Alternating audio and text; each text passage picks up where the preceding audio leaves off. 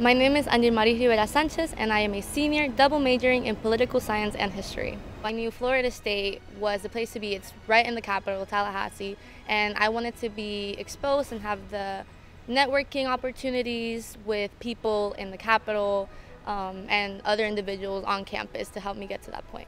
I've always wanted to, once I got to FSU, and what I've always wanted it to be, it's attend law school, and I want to be an international human rights lawyer.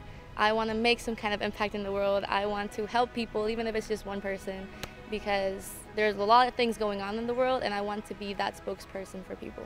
I think research has been incredibly important to me because it has opened so many doorways, opportunities, funding for me, things that have helped me pay for college that I really needed, scholarships, and it just also, because of the people that I have met through my research, it expanded my professional network, and that's how I've been able to obtain, internship opportunities or even jobs that I've been able to do.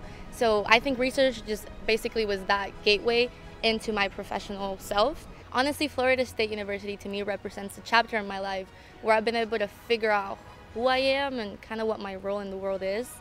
And it's helped open my perspective. What I used to think that I wanted to do turned out that it was something completely different. I had a passion for so many other things. And it also helped me grow as a leader.